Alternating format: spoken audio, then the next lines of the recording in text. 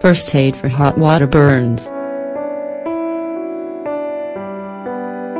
Hot water burns are very common.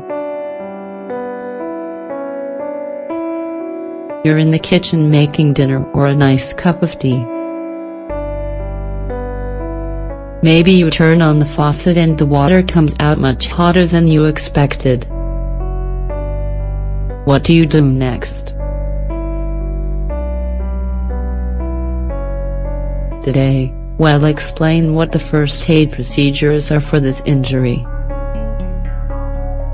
Types of burns.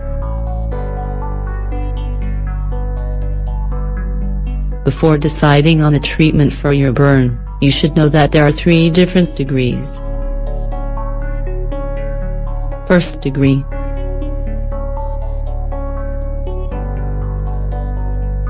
These affect the outer or superficial layer of skin. The symptoms include redness, swelling, and a little pain. The area peels off within 7 days and is back to normal within 2 weeks. Second degree. This one is more serious because the second layer of skin is burned, too. It causes blisters and inflammation. The pain is worse. The blisters break on their own in a week. Complete healing happens at 3 weeks, and sometimes the skin ends up a little lighter or darker after scarring. Third degree.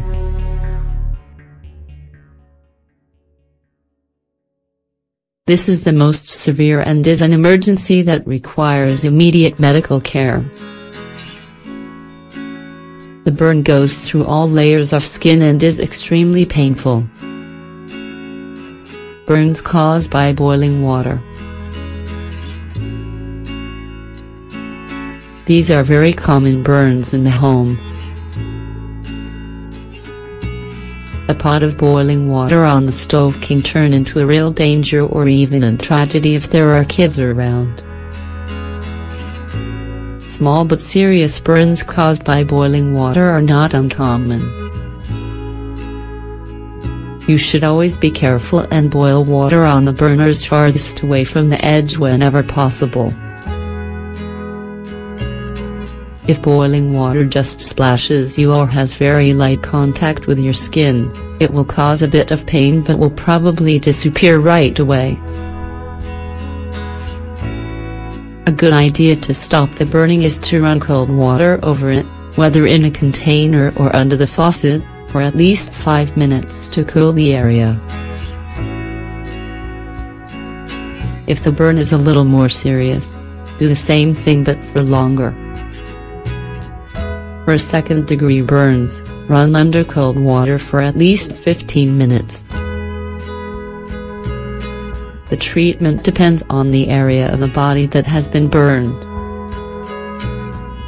For example, you can cover the area with a wet cloth or apply some ice in a plastic bag, never directly on the skin.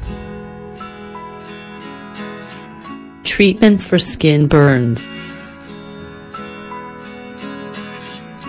While you're cooling the injury, take the time to evaluate the damage. If the pain doesn't go away after a few minutes and you realize the red area has grown or blisters are forming, consider going to the emergency room. Otherwise, if the symptoms start to go away, you can continue with your treatment at home. Take some gauze and moisten it with water. Wrap the affected area and let it be for 30 minutes to an hour. If needed, change the dressing. This will keep the burn from contact with harmful surfaces and contaminants. Aloe vera is one of the best remedies for superficial burns, whether they be from hot water, oil, or even the sun. No home should be without this plant. Just break a stalk horizontally and extract the gel from inside.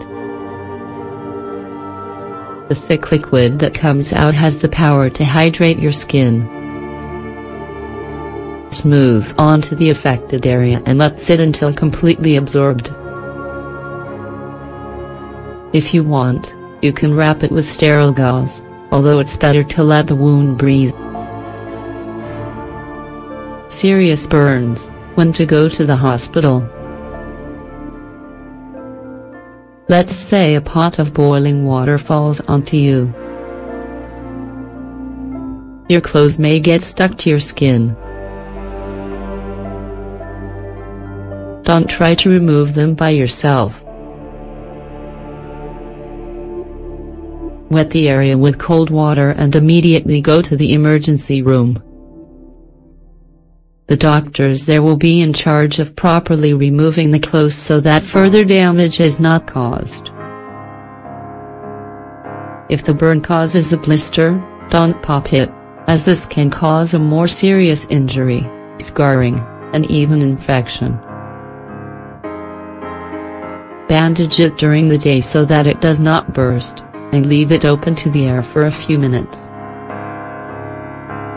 But be careful, because if the blister is large, we recommend seeing a doctor. If the blister is very painful and causes pressure that doesn't let you move the area normally, you can make a small opening to let the fluid out. However, make sure to disinfect whatever tool you use first. Steps for treating burns at home. Home treatment only works for small superficial burns up to 2nd degree. For more serious burns, you should always see a doctor. After applying cold water as first aid, we recommend that you apply some Vaseline and covering the burn with sterile gauze. Keep a bandage on during the first day without moving it too much. Take a pain reliever, such as ibuprofen.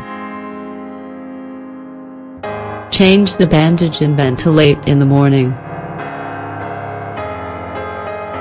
Moisten the gauze before removing it so that it does not stick to the skin.